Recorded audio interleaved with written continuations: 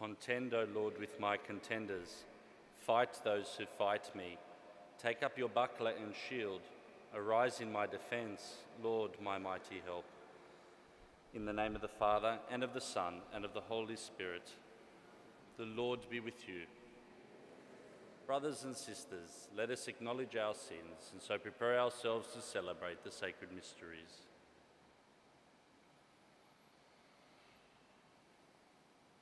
I confess to Almighty God and to you, my brothers and sisters, that I have greatly sinned in my thoughts and in my words, in what I have done and in what I have failed to do, through my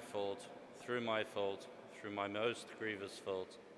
Therefore I ask Blessed Mary, ever Virgin, all the angels and saints, and you, my brothers and sisters, to pray for me to the Lord our God.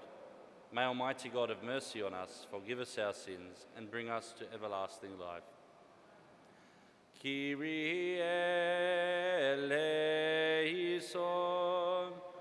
Kyrie eleison, Christe eleison, Christe eleison, Kyrie eleison, Kyrie eleison. Let us pray.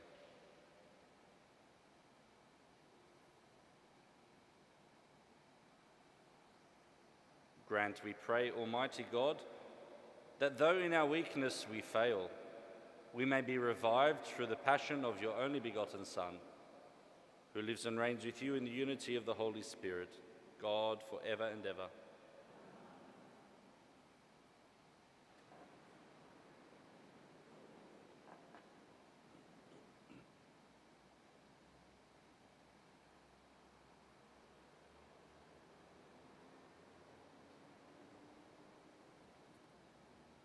A reading from the prophet Isaiah.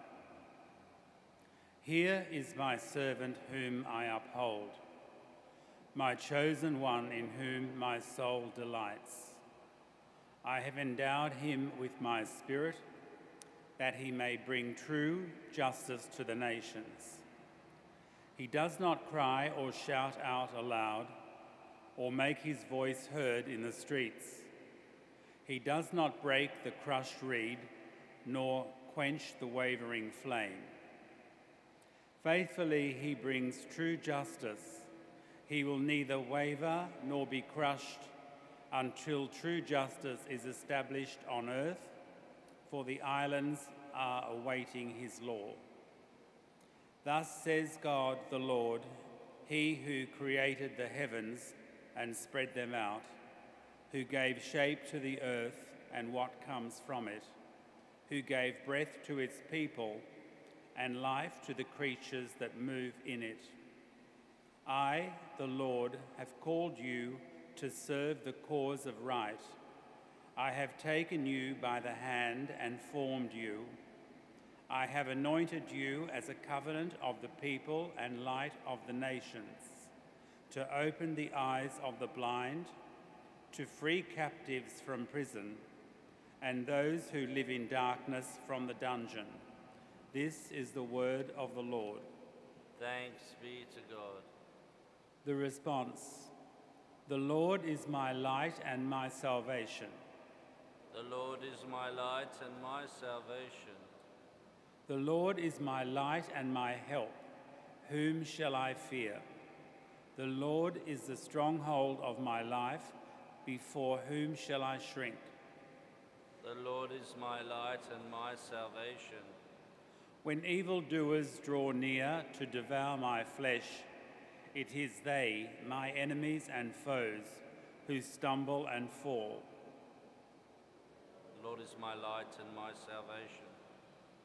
Though an army encamp against me, my heart would not fear. Though war break out against me, even then would I trust. The Lord is my light and my salvation. I am sure I shall see the Lord's goodness in the land of the living. Hope in him, Hold firm and take heart, hope in the Lord. The Lord is my light and my salvation. The Gospel acclamation. Praise and honour to you, Lord Jesus Christ. Let us greet our King. He alone showed mercy for our sins. Praise and honour to you, Lord Jesus Christ.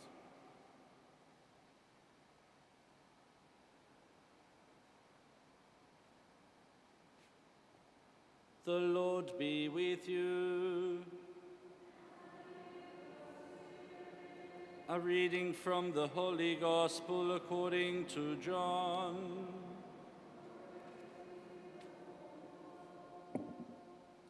Six days before the Passover, Jesus went to Bethany where Lazarus was, whom he had raised from the dead. They gave a dinner for him there. Martha waited on them, and Lazarus was among those at table. Mary brought in a pound of very costly ointment, pure nard, and with it anointed the feet of Jesus, wiping them with her hair. The house was full of the scent of the ointment. Then Judas Iscariot, one of his disciples, the man who was to betray him, said, "Why wasn't this ointment sold for 300 denarii and the money given to the poor?" He said this not because he cared about the poor, but because he was a thief. He was in charge of the common fund and used to help himself to the contributions. So Jesus said, "Leave her alone. She had to keep this scent for the day of my burial. You have the poor with you always. You will not always have me." Meanwhile, a large number of Jews heard that he was there and came not only on account of Jesus, but also to see Lazarus, whom he had raised from the dead. Then the chief priests decided to kill Lazarus as well, since it was on his account that many of the Jews were leaving them and believing in Jesus. The Gospel of the Lord.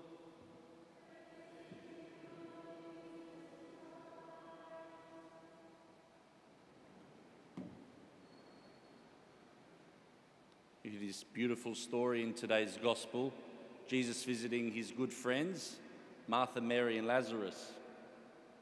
And this beautiful encounter with Mary, who anoints Jesus' feet with this very costly ointment, pure nard. We see the affection with which people had for Jesus, that Jesus was truly God and truly man, that Jesus entered into friendship with people. Jesus experienced true human affection and intimacy with people. There's a temptation to overly spiritualize things and to become puritanical, to have the attitude of that I must flee from the world and be completely detached from the world. Nothing in the world can bring me any comfort. Well, it's impossible, of course, but even if it were possible, it is not the right way. We must be in the world, but not of the world. But we must use the good things of the world to help us in life and to give us comfort. I'm sure this act of Mary was very comforting for Jesus. Jesus was on the cusp of his passion and death and resurrection. Much would have been going through his mind. And so this beautiful, simple gesture from his good friend would have brought him a lot of relief and comfort. Secondly, we see the interaction between them and Judas. Judas falsely claiming that it shouldn't have been spent on our Lord, but the money given to the poor. Judas would have dipped into that fund and spent it on whatever he wanted. We see the remarkable restraint of our Lord. Jesus knew the hearts of all people. Nothing was hidden from him. Yet he chose not to upbraid Judas at this moment. He didn't call him out. Perhaps because Judas hadn't done what Judas was going to do yet.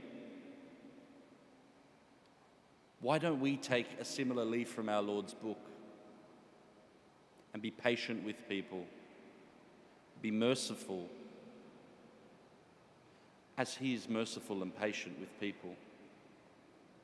Our Lord would have been praying for Judas's conversion till the end. But in the end, Judas made his own choice.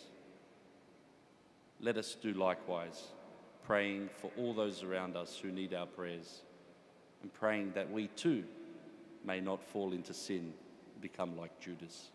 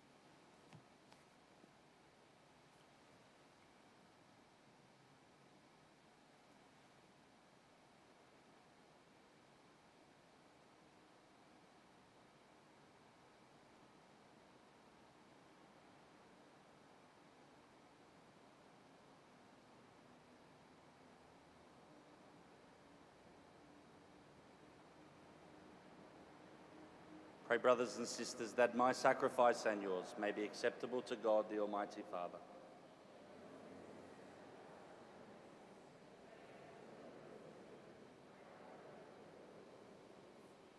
Look graciously, O Lord, upon the sacred mysteries we celebrate here, and may what you have mercifully provided to cancel the judgment we incurred bear for us fruit in eternal life.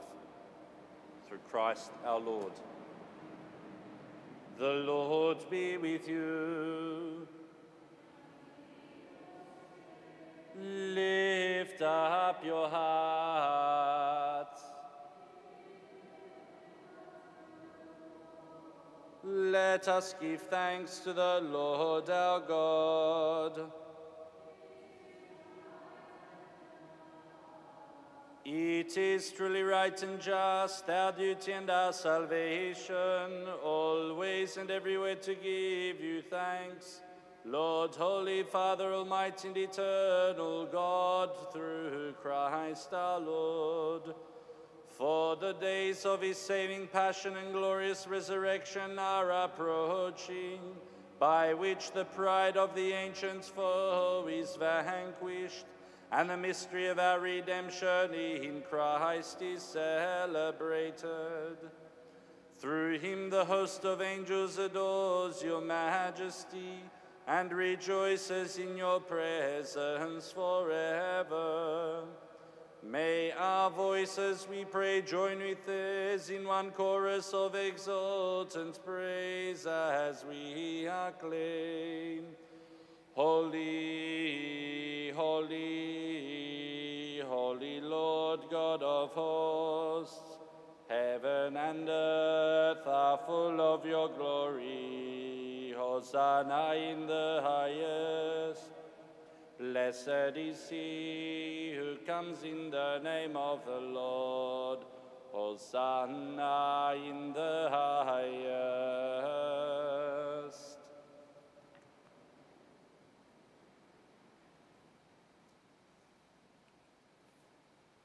To you, therefore, most merciful Father, we make humble prayer and petition through Jesus Christ, your Son, our Lord, that you accept and bless these gifts, these offerings, these holy and unblemished sacrifices, which we offer you firstly for your holy Catholic Church. Be pleased to grant her peace, to guard, unite, and govern her throughout the whole world, together with your servant Francis, our Pope, and Anthony, our Bishop, and all those who, holding to the truth and on the Catholic and Apostolic faith. Remember, Lord, your servants.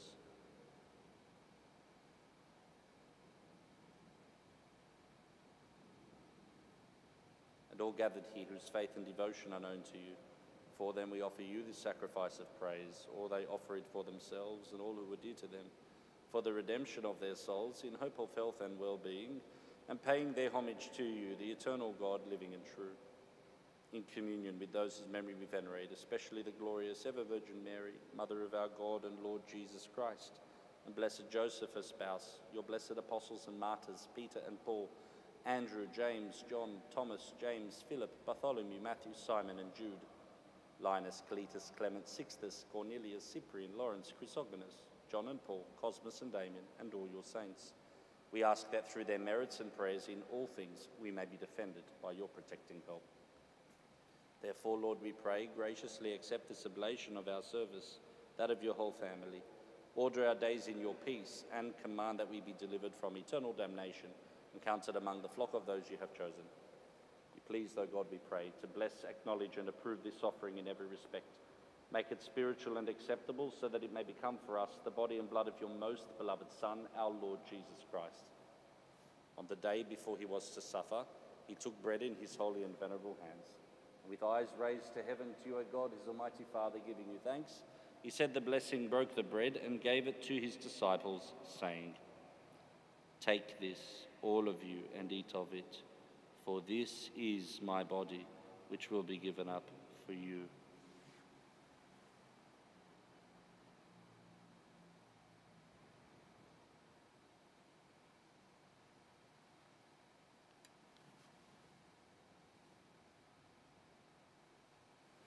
In a similar way, when supper was ended, he took this precious chalice in his holy and venerable hands, and once more giving you thanks, he said the blessing and gave the chalice to his disciples, saying, "Take this, all of you, and drink from it, for this is the chalice of my blood, the blood of the new and eternal covenant, which will be poured out for you and for many for the forgiveness of sins. Do this in memory of me."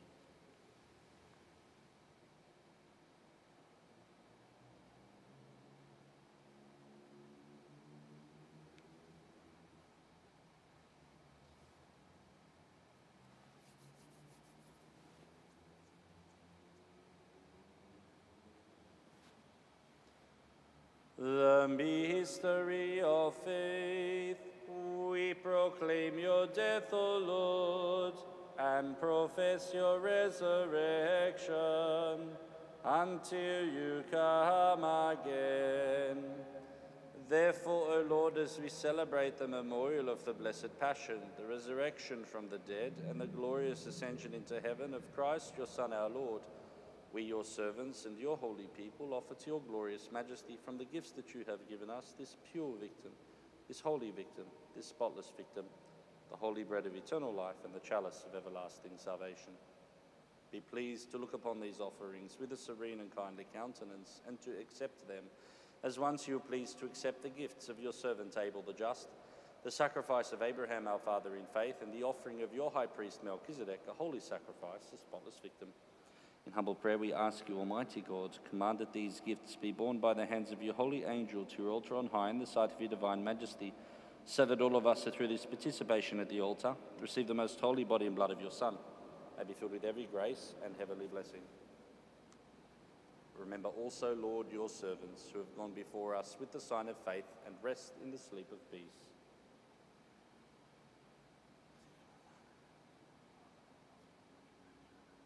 Grant them, O Lord, we pray, and all who sleep in Christ, a place of refreshment, light, and peace. To us also, your servants, to those sinners, hope in your abundant mercies.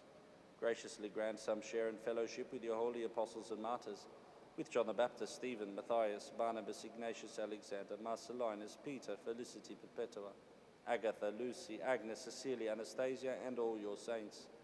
Admit us, we beseech you, into their company, not weighing our merits, but granting us your pardon. Through Christ our Lord, through whom you continue to make all these good things, O Lord, you sanctify them, fill them with life, bless them, and bestow them upon us. Through him and with him and in him, him, O God, Almighty Father, in the unity of the Holy Spirit, all glory and honor is yours forever and ever. Amen.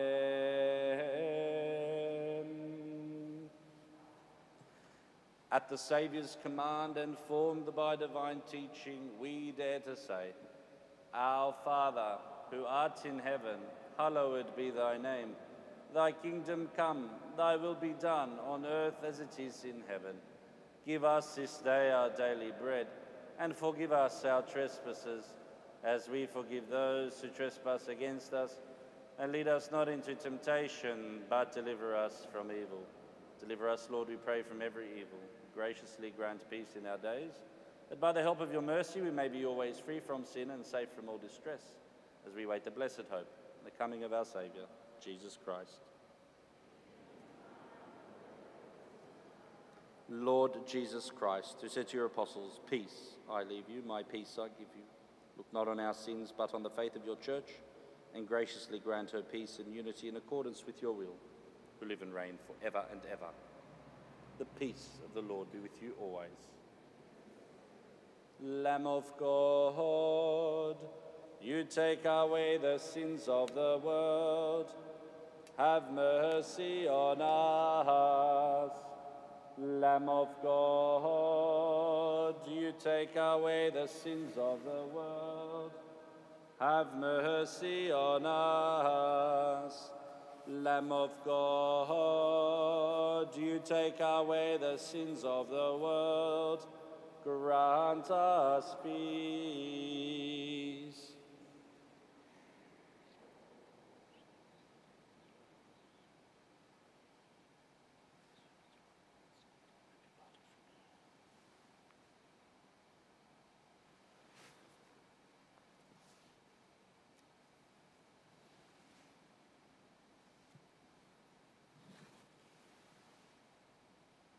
Behold the Lamb of God.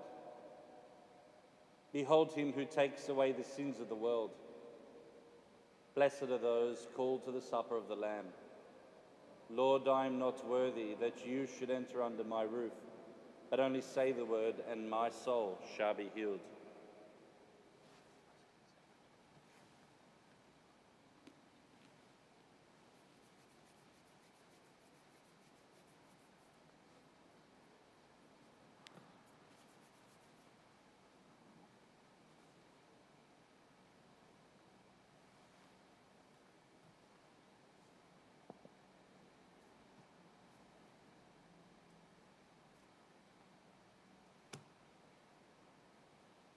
Do not hide your face from me in the day of my distress.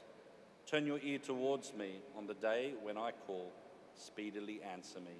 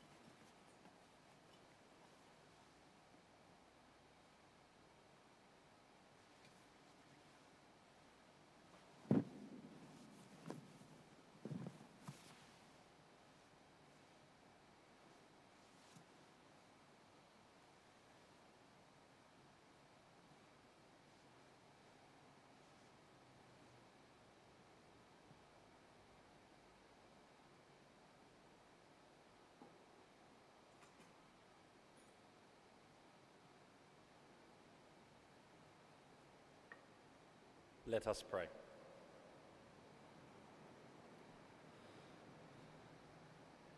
Visit your people, O Lord, we pray, and with ever-watchful love, look upon the hearts dedicated to you by means of these sacred mysteries, so that under your protection we may keep safe this remedy of eternal salvation, which by your mercy we have received. Through Christ our Lord. The Lord be with you. Bow down for the blessing. May your protection, O Lord, we pray, defend the humble and keep ever safe those who trust in your mercy, that they may celebrate the Paschal festivities not only with bodily observance, but above all with purity of mind, through Christ our Lord. And may the blessing of Almighty God, the Father, and the Son, and the Holy Spirit come down on you and remain with you forever. Go in peace, glorifying the Lord by your life. Hail Mary, full of grace, the Lord is with thee. Blessed art thou among women, and blessed is the fruit of thy womb, Jesus. Holy Mary, Mother of God, pray for us sinners, now and at the hour of our death. Amen. Most Sacred Heart of Jesus, have mercy on us. Immaculate Heart of Mary, pray for us. Saint Michael, pray for us. Holy angels of God, pray for us. Saint Joseph, pray for us. All holy men and women, saints of God, pray for us.